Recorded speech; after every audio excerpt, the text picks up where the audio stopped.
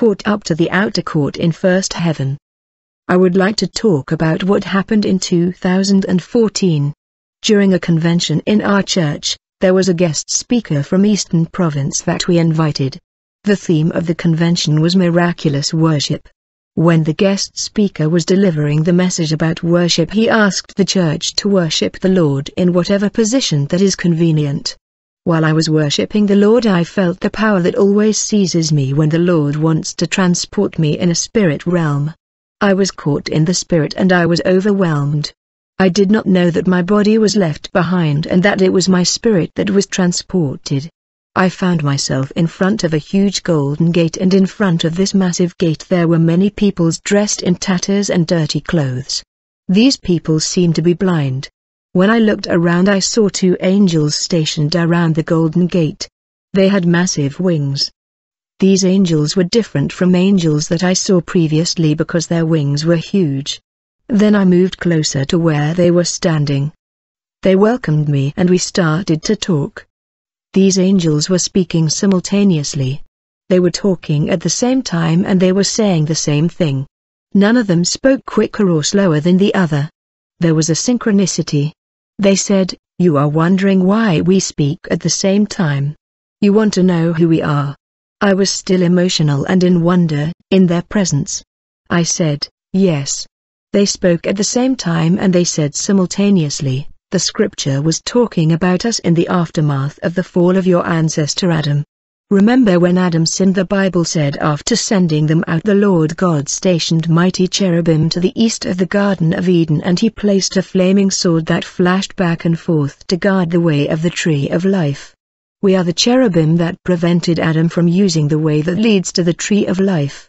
We are going to tell you why we closed the way of life, freedom, and who and what is our purpose."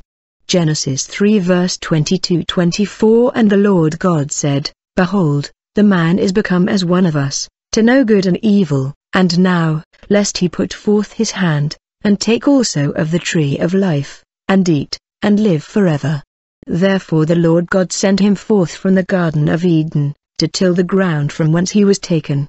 So he drove out the man, and he placed at the east of the Garden of Eden cherubims, and a flaming sword which turned every way, to keep the way of the tree of life. The cherubims said to me, "Come and see." We moved to a place where I saw a balance. There were two receptacles hanging on the balance containing water. The angels then said, "We are going to show you how you came here. We will tell you what is this place and why these people are blind and in tattered clothes, and what is the purpose of this balance." The cherubim said to me, "The saints of the earth have three powers that enable them to access the courts of heaven. These three powers are three dimensions or means of transportation of believers in the celestial kingdom. The first power, which is the first dimension, is worship.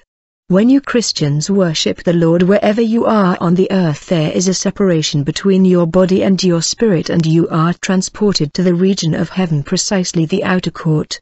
It is written, "A time is coming and has now come when the true worshippers will worship the Father in spirit and in truth, for the Father is seeking such as these to worship him."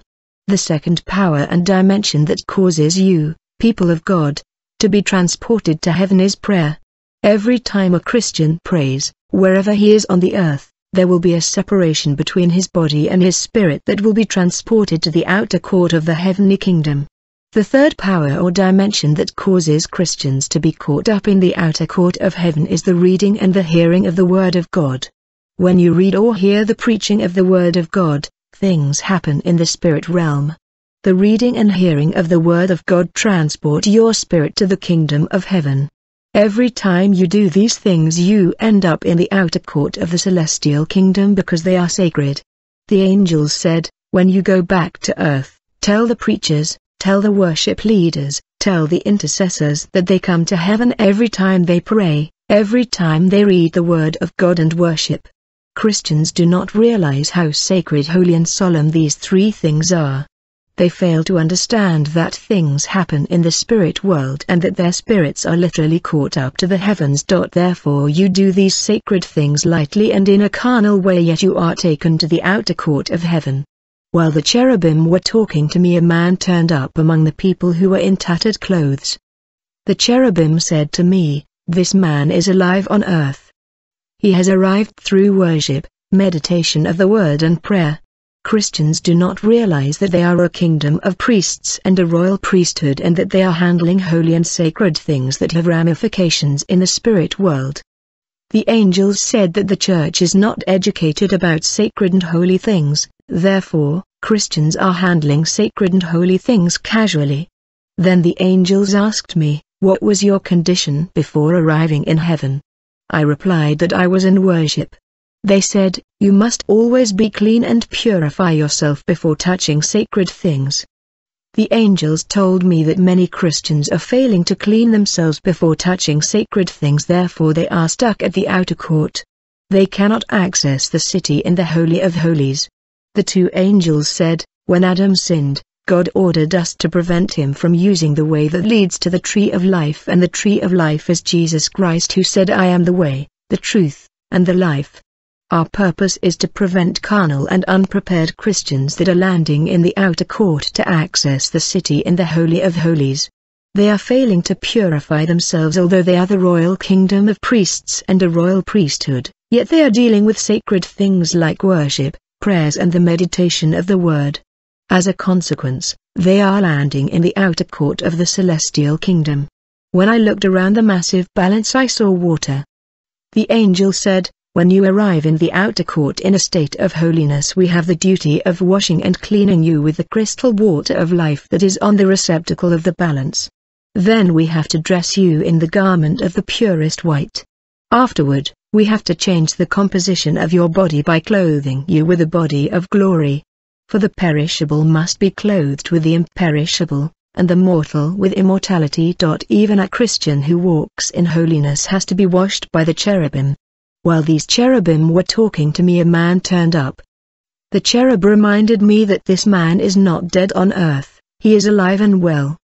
He is transported here in heaven through sacred things. I noticed that the spirits of many people were here in this outer court. They were dressed in torn garments and they were stuck in the outer court of the heavenly kingdom. They could not access the Holy of Holies like Adam. These people came to church and they did not purify themselves. The cherubim then took the man that was holy and pure. They washed him in the water that was in the receptacle of the balance. I was surprised because this man was already holy. The angels of the Lord read my mind and they said, "We are washing this man despite his holiness in order to remove the Adamic nature. He is still a descendant of Adam, therefore, he is still inclined to do evil even if he is holy. The Adamic nature is still in him. Therefore the tendency and disposition to commit sin is still present in him."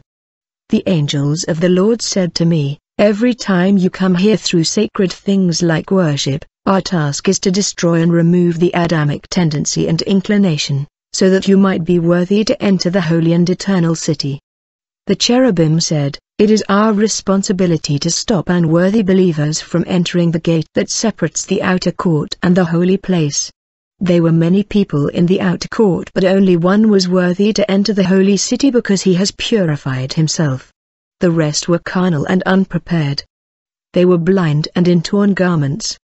Now after the cherubim finished washing the man, they changed his physical countenance by dressing him with a luminous body and garment of light, and he was sent through the double door leading to the holy city.